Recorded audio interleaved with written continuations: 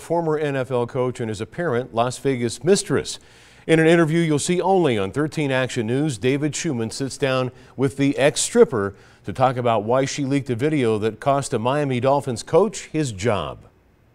In this bombshell video, former Miami Dolphins coach Chris Foerster snorts several lines of a white powder and says how much he misses the person watching. Kiana Nijay says he was talking to her. I was dating him. Like, that's someone that I had a relationship with.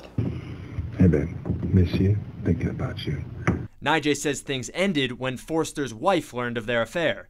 Nijay says her motivation to leak the incriminating footage was to expose racial inequality. She believes the team's response proved her point. If he was a black coach, he would have been fired. He would have probably been drugged through mud and kicked out of the stadium. But since he was a white coach, they allowed him to resign. Her sudden fame in releasing the video has led to backlash, but not from Foerster. Nijay says he hasn't contacted her. She is pregnant, however, something Foerster references in the video. It's gonna be a while before we can do this again, because I know you're gonna keep that baby.